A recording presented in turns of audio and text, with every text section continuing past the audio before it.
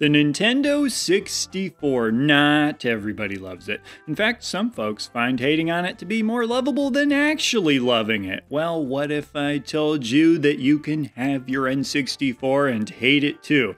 That's right, you can hate the N64 overall while still enjoying some of the games, and it's my job to guess what those games might be by recommending them to you. And don't worry, I understand you've got a reputation to uphold, so it'll be our little secret. The games I'll be suggesting are all games that I feel will stand the test of time, something that this particular console, being one of the earliest to emphasize 3D games, tends to come under scrutiny for quite often. Let's just say certain games are a little more insecure about their age than others. I've caught GoldenEye doing some light reading. I find the N64 can be a tricky console to talk about because of a lot of the sentimental feelings people have looking back on it as well. One of my wife's friends literally took out her camera to take a picture of a Nintendo 64 controller when checking out my game room, to which I said, whoa, if you're taking pictures, the good stuff is right here, snap away. Okay, so these earlier 3D games, how do you sell somebody on these? Well, for starters, how about by not, with my first game not being a 3D game, or at least not entirely 3D. The game is Mischief Makers, made by the developer Treasure, known for making mini-games that are not 3D, but more important than that, games that are not bad. In fact, quite good. Mischief Makers is a game for the Nintendo 64 that I remember renting back in the day and had no idea how to play it well as a kid. I just wanted to keep giving it a chance because of how frisky the title of the game is. Sadly, the same didn't work out for Rascal Racers, but it's been a real treat to come back to Mischief Makers as an adult. It plays on a 2D plane and has a lot of sprite work, so I think it will satiate most fans of 2D games in that regard. Also, this game is one of the exceptions where you can use the N64's D-pad as your primary way of controlling your character. So, for the people who hate cramming their hands onto the middle and right handles, this one's for you. Slide that left hand on over to the left handle and let those hands breathe. In typical Treasure fashion, the game is rather unconventional. The controls and your character's abilities feel unique from any other game I've ever played, with the most unique mechanic being that you can shake stuff. Why are there not more games where you can shake stuff? Learning how to navigate your character through the game may take a bit of getting used to, but it's really not so bad, and once you do, I feel the game's structure is actually pretty straightforward in a lot of ways and easy to get into. Basically, just a lot of using your abilities to navigate the obstacles and puzzle elements in each stage until you reach the end. I really can't recommend this one enough for fans of 2D platformers, and more specifically puzzle platformers, looking for a unique take on the genre. Next game is NBA Hang Time. Now, right away, some people's first reactions might be, what is this? Some kind of NBA Jam ripoff? And I would know because that's what I thought years ago. But no, it's actually the sequel to NBA Jam. It just couldn't be called NBA Jam because the rights to the name were acquired by Acclaim.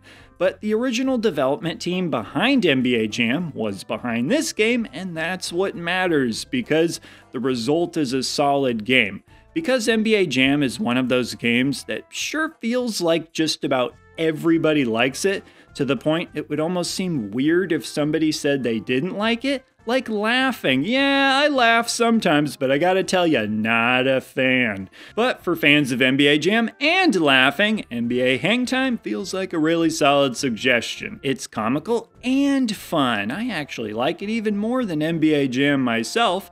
The timing for releasing the ball when shooting feels better. I find the game's animation to be more impressive, and overall the game just feels like a souped up version of NBA Jam, which would make sense because that's what they were trying to make. The only thing not as good is that the iconic announcer from NBA Jam is gone, which how could you ever top that? The game does have a nice soundtrack though, including this little masterpiece you can hear when going into the game's settings menu.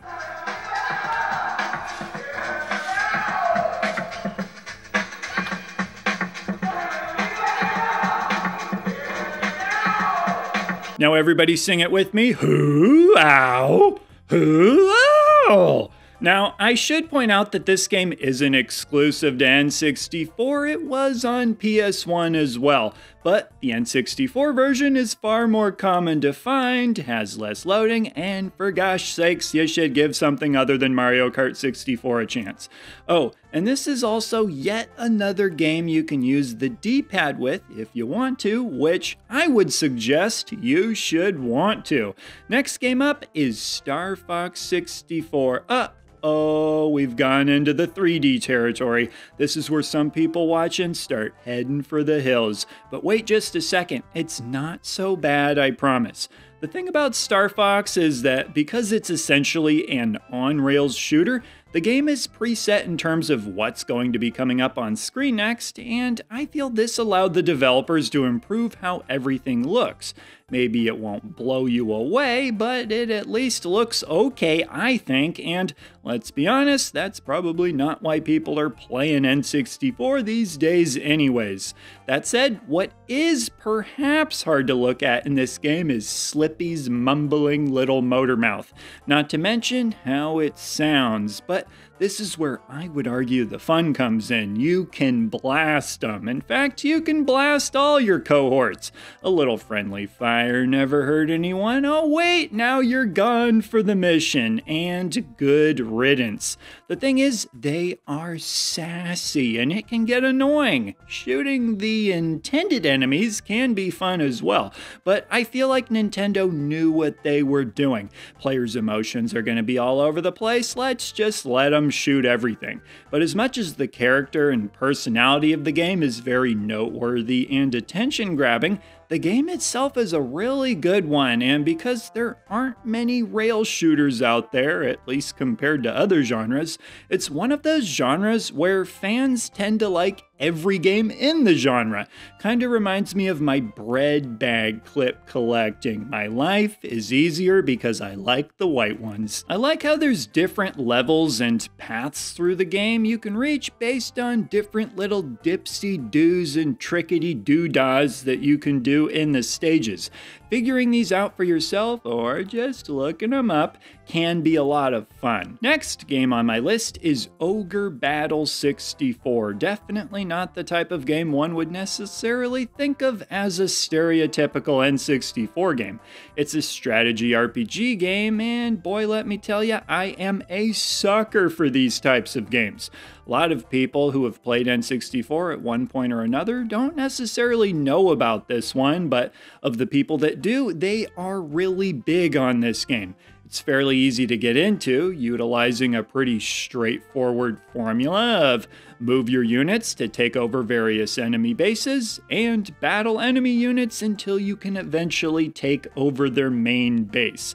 Although each of the missions can certainly vary from one to the next. This game has always reminded me a lot of Dragon Force in many ways, but still different. By the way, Dragon Force is another game not everybody knows about. I actually thought the story was interesting in this one too, which normally isn't a deal breaker for these types of games since the gameplay is what really drives them. I've always been a fan of games that do the whole swords and sorcery theme though, and sometimes I just like to let my hair down and feel like a dork, you know? In all the right ways. And these games do it for me. Ogre Battle makes me think of those old tabletop strategy games, except without the elements that I always found the most annoying, like spending 2 hours explaining all the rules before you can even start. While the strategy RPG genre has certainly been added to in different ways over the years, I'd argue a lot of the ones that came out in the 90s were darn near perfect, and for that reason, they'll be good to go back to. Alrighty, and the last game I'd like to mention is Paper Mario. Something I hear a lot is that people wish the Paper Mario series would go back to its roots. So, just a suggestion, go back to Paper Mario's roots by playing the first game in the series. While the Thousand Year Door gets a lot of attention, deservedly so, I think this game is still pretty darn good itself. Plus, the N64 gets a lot of criticism for not having many RPGs. Some would even tell you it has no RPGs.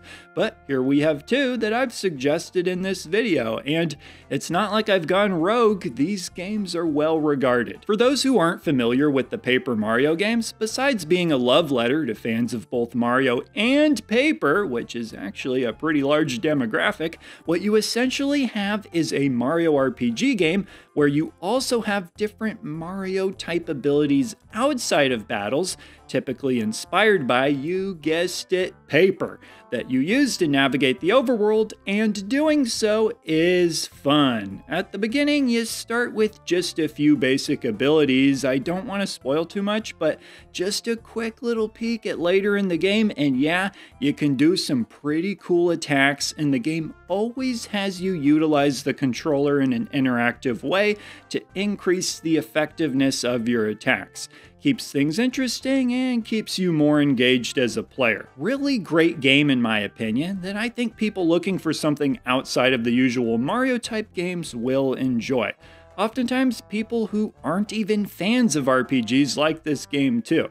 And that does it for my 5 games that I wanted to suggest for this video. As you might have noticed, I left off some of the big hitters for the console, not because I personally don't think they'll always be fun, but just because everyone already knows about them, even the haters, and maybe even especially the haters. And like I said before, I was trying to focus on games that I think skeptics of the console might enjoy. But if none of these games resonate, well, at least they can get back to the things they enjoy in life. In any case, let me know how I did. If you've already played some of these games, do you think they're good choices? And if you haven't played some of them, did any of them pique your interest? As always, let me know in the comments down below, and I will see ya in the next video. He's the retro bird, yeah, and he's talking about video games. He's the